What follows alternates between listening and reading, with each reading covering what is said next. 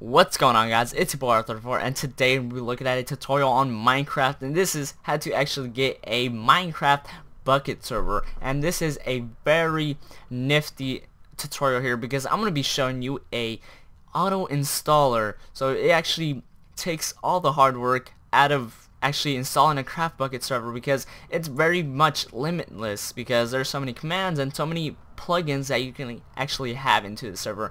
But if you really wanted to install it manually, it's just a headache. You gotta type in so many commands, you gotta do this and that, and this is a very simple way.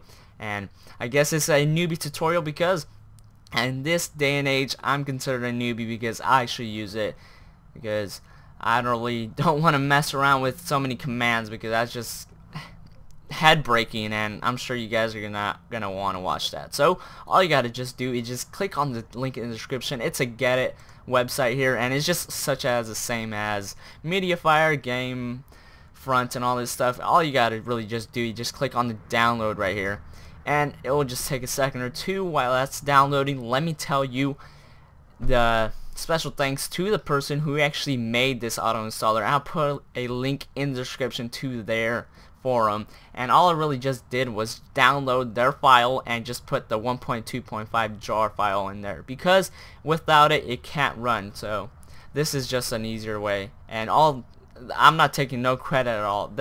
That's all their credit, so go ahead and just like their posts and all that stuff. So while this is downloading, it says 0 seconds, but just wait for that thing. Oh yeah, also while we're waiting, if you don't have, there you go, if you don't have WinRAR or 7-zip, go ahead and just download it. It's a free program. So once you have finished downloading, just go ahead and double click on it, and you can exit out your internet browser for now, and you will see a folder called CraftBukkit. Just go ahead and drag it to your desktop. While that's finishing, when it's finished, go ahead and exit out the archive itself, and go ahead and double click on CraftBukkit, the folder. All you gotta just do is just click on the CraftBukkit starter. Now, if everything is running smoothly for now, you should have so many of these freaking texts here, and you'll just see something here called preparing spawn area and such %. And if you're right here, that means you're okay for now.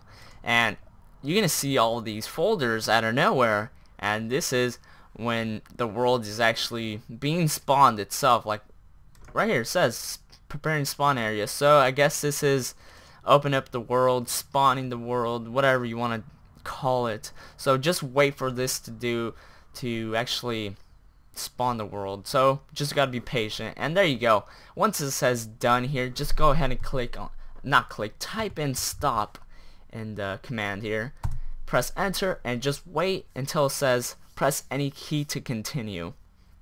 It just takes a moment, depends on your speed of your computer and all this stuff. So there you go, press any key to continue, just press enter. There you go, you can press 1, whatever, it doesn't really matter, guys. And to actually make this work and to log into our server, we are going to need our IP, and most common people don't really know their IP, and here it is. I'm actually going to show you how to find out your IP. So all you gotta really do is just click on the start button on the Windows and type in run in the search bar, then type in CMD, is really just short for command, and once you have done that, go ahead and press OK, and you're gonna see here that your user and your name, or the person who has this computer or whatever, and all you really gotta just do is just type in ipconfig. So ipconfig, it's really how it just sounds. Just type it out like that. Once you have done that, go ahead and press enter, and now we gotta scroll up just a tad here, and we gotta locate our IPv4 address, and it'll be like, well, obviously your address will be a lot different from mine. So once you have located that, we're gonna look up server, and you're gonna see two of these, I guess, text documents that say server, but you're gonna look for the one that says properties file. Once you have done that, just go ahead and double click on it, and you'll notice if you clicked on the wrong one, it'll be completely different from this one. So you will know which one you clicked. If you clicked it incorrectly, you will know. So all you gotta just do is just locate server IP, and you'll see it's blank. So what you're gonna do is just type in the IPv4 address right there. So while I type mine, go ahead and type in yours.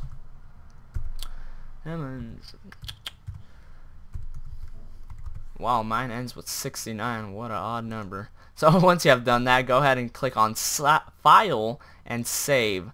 There you go. Go ahead and exit out the notepad itself, and you can obviously now exit out the command here.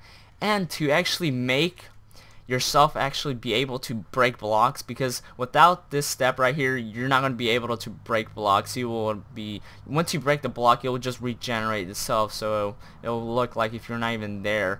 All you gotta really just do is just op yourself or whatever. It's almost just like an admin. So all you gotta just do is just find this ops, whatever text document here, double click on it, and just type in your Minecraft name.